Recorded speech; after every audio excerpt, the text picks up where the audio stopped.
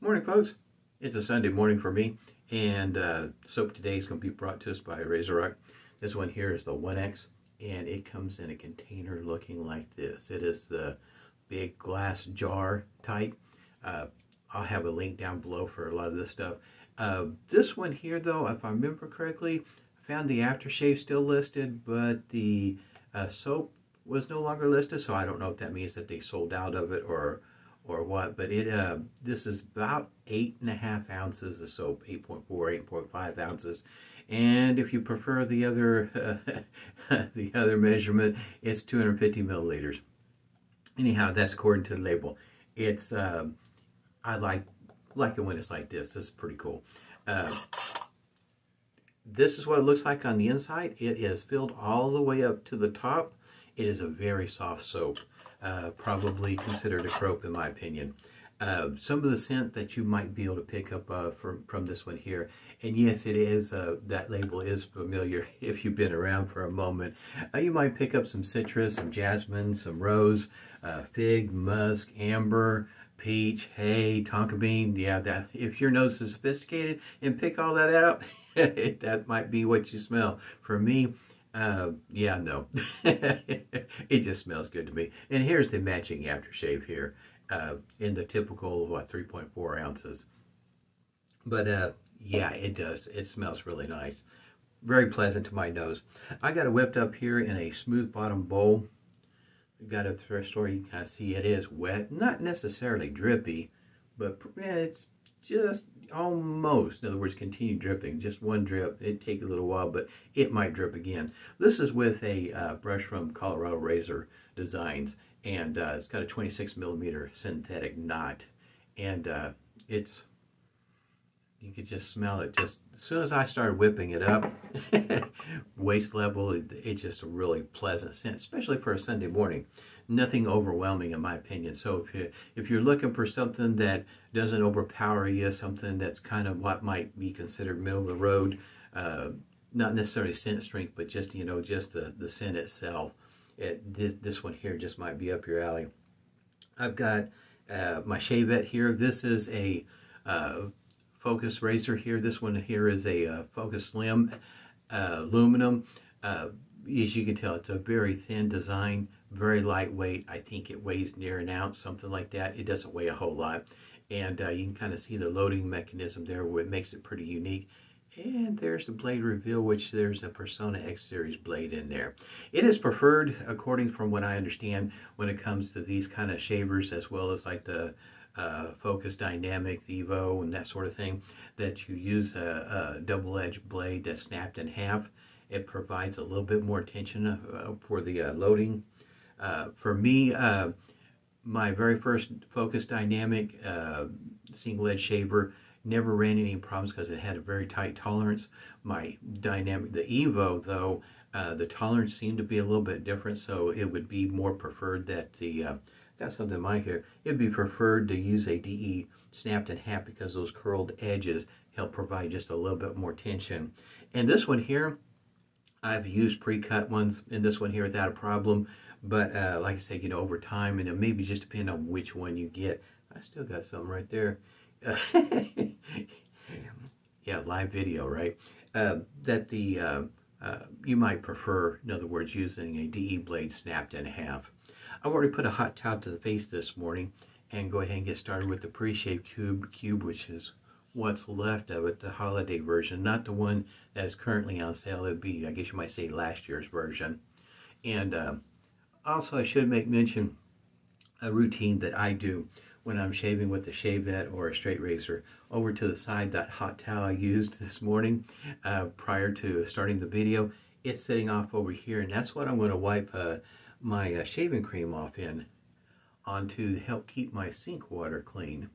So just a, I guess you might say, a plus side for shaving with a shavette or a straight razor. You could do something like that and keep your sink water clean. And if you're subscribed to the thought process that keeping your straight razor as much as you can out of water, that would be a helpful thing to do. One of the things I have noticed here of late is my face. The pre-shave soap is still working just fine, but it is that time of the year that for me, my face seems to benefit more from a pre-shave oil. And so in other words, I'm going to try to make it to Christmas with this cube, what's left of it, if it makes it. But if Christmas gets here, going into the beginning of the year, and I still have some left, I'm going to switch over to the pre-shave oil, and I'm going to go that direction, because my face just feels like it's at that point where it needs it.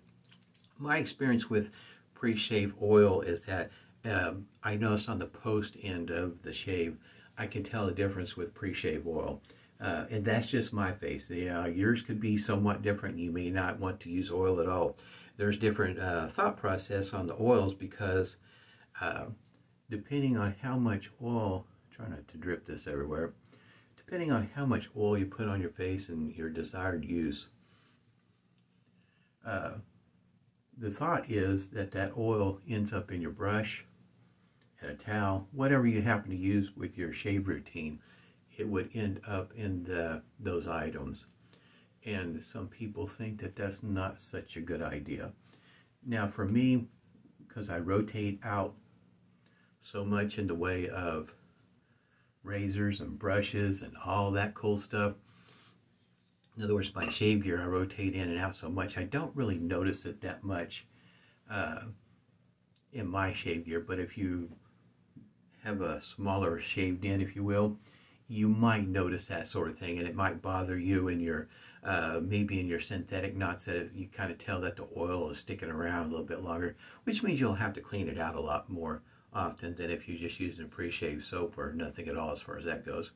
We'll go ahead and get started with this shaver here, and I do prefer my lather to be somewhat wet and or drippy when I'm shaving with a shavette or with a straight razor. It does help with the slickness and the glide.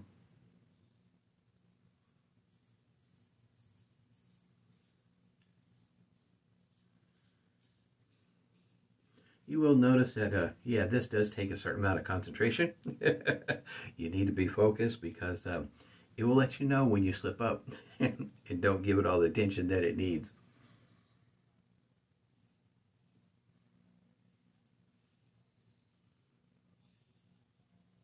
Now, I have to say, the past few days have been kind of busy.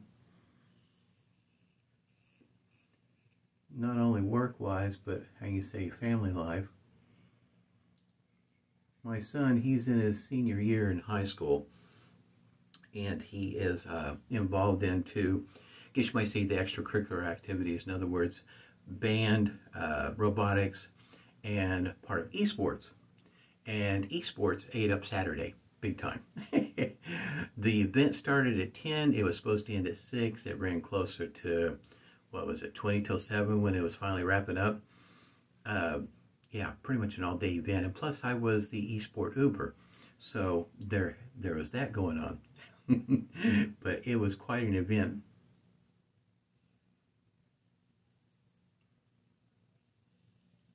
It was taking place at one of the high schools here, Union High School, which is technically speaking in Tulsa. And there was, I think, four things going on at the same time and there was at the bare minimum, as it goes for PCs, gaming, there was at least 30 PCs set up, and then of course you got the Xbox, and then you had the Switch, Nintendo Switch thing going on. So yeah, it was a lot of kids there, and they stayed there. Most of them stayed there for the whole entire event, supporting their favorite school and whatnot.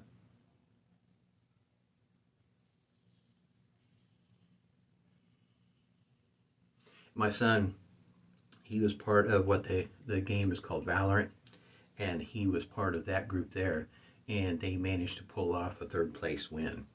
And of course, it's real exciting. They show up, at the beginning of the day, they all got the same kind of jerseys on and their names on there.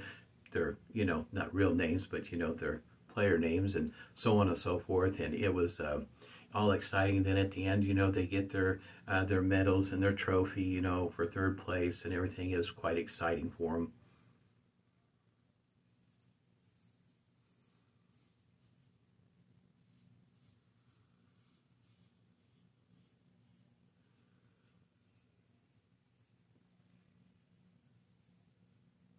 it was pretty cool. Not in that I understood what was all going on, because nope, my gaming days were back in the days when you go to the arcade with the roll of quarters at the pinball machine. Yeah, those are my gaming days for the most part. The only thing remotely close to that is when I had a Commodore 64, and you get the magazine when I was at PC World or something of the sort, some computer magazine, and learning how to write lines of code for my Commodore 64, and this was before there was an internet. So yeah, those were my days a long time ago, long before the internet was around. So there was no thing called esports, and I guess you might say it a little bit on the technical side. Things were quite expensive back then too.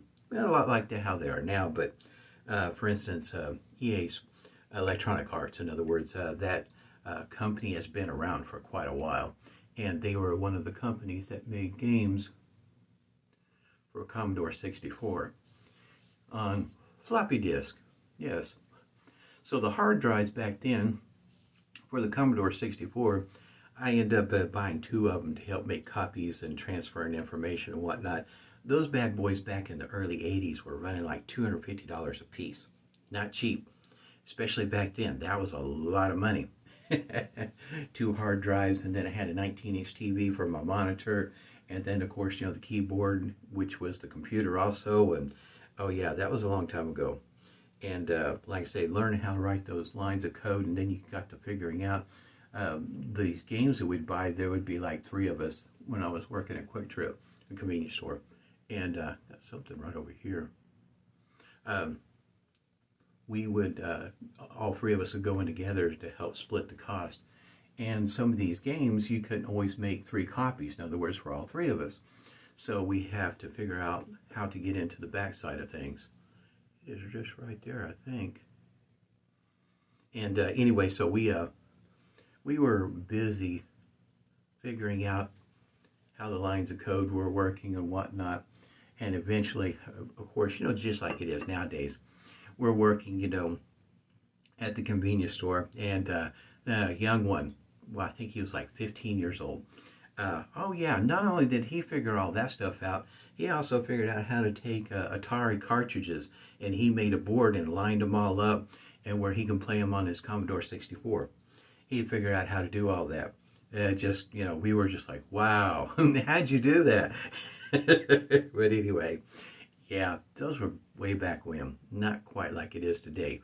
These gaming rigs they got nowadays, you know, easily run over $1,000.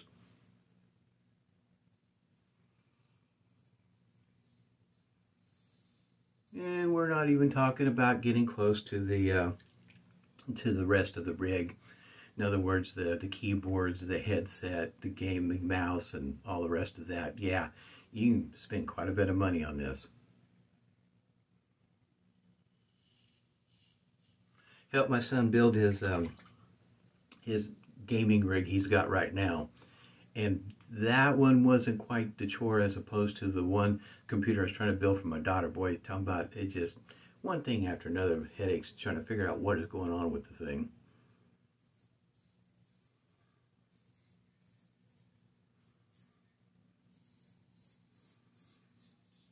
I did manage to get it put together, my daughter's, and could never get it to boot up, so I had to take it to somebody, and they figured it out for me. Put Windows on there, and didn't have to spend a whole lot of money at all to finish it up. Just over 50 bucks. In other words, I'd already done all the hard work. There's just one step somewhere in there that I've messed up at. And I think I know where it's at. So my son was his computer was really easy to put together. It just seemed like just put it together and, whoa, look, it just comes on.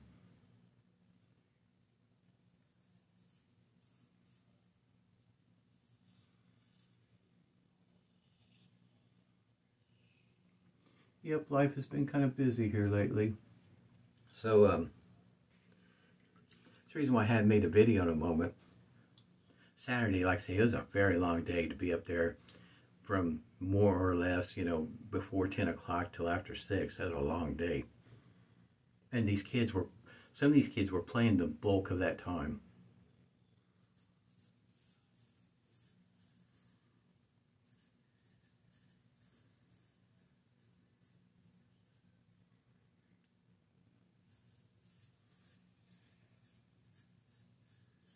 Yes, bulk of that time. Speaking of that sort of thing, they also ran into technical issues where the game would crash, and there's rules when that sort of thing happens. Yeah, so then you basically start over.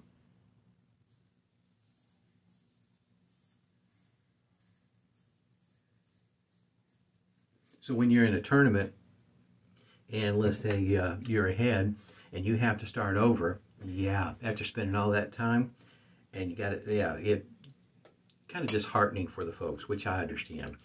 You know, you get part way through the game and you're ahead, you're leading, you know, you're on a roll, you know, got that momentum going, and then the game crashes, and then you have to wait for the game to get restarted, and so on and so forth, get all the details worked out, and then yeah, disheartening for the kids.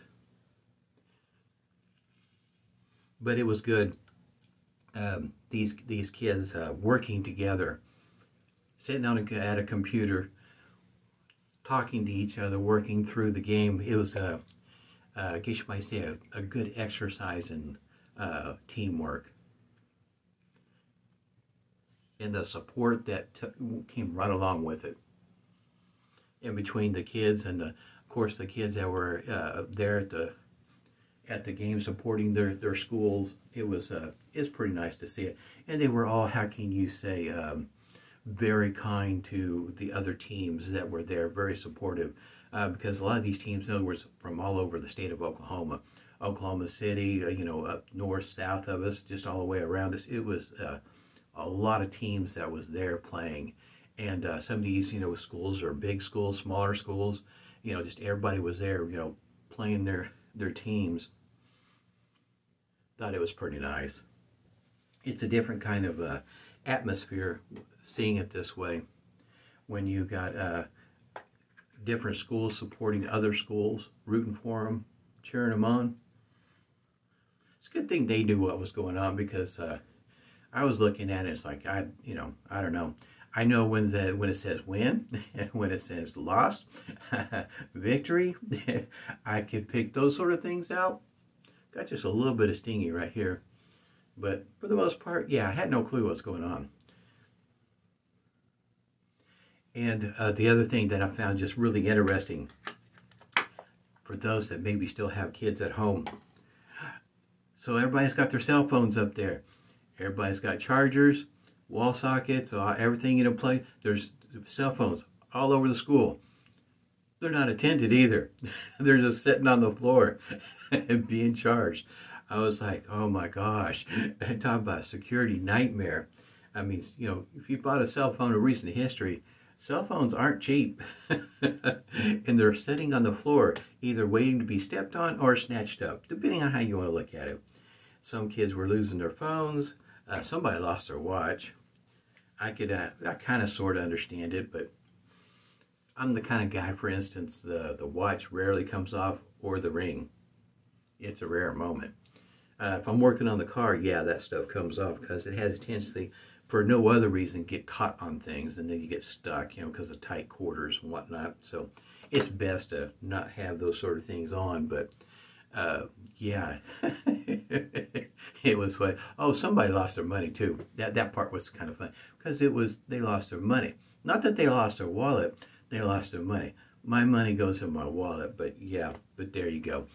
It was very interesting. And here's the aftershave here. You'd be surprised on how many of the ladies that was there at the event. Not only there in support, but also playing. There's the restrictor there. Very eye-opening. And in my thinking, you know, because I'm old, when you see kids that are about 6'3", playing computer games, is like, what are you doing? As tall as you are? you know, football and basketball comes into mind. It's like, why are you playing computer sports? You know what I would give to be that tall? Because, I mean, these kids, you know, you're looking up, you know. But anyway, yeah, it was fun. I enjoyed myself, you know, watching all the kids, you know. It is something when you see, you know, these kids from different backgrounds, from different areas, you know, working together, talking about, you know, different things, you know, they're experiencing with the computers and the games and all that sort of thing. It was really good to see them come together like they did. And by the way, yes, nice shave. I know it's been a while since I've done one of these. And you'll be seeing a lot more of these sort of shaves since I've made it through the slant series. Oh, and Steven Sprague, he did send me a message to let me know that Focus has another slant that's at Maggard's. And I did order it. With shipping, it ran me about $25. So in other words, not real expensive. But it is a very unique one. We'll see if I can wrap my mind around it. And I'll do a video when it comes in and show you what all I'm talking about. I had a great time today. Hope everybody's doing well. Stay healthy, stay safe, and smooth shaves to you.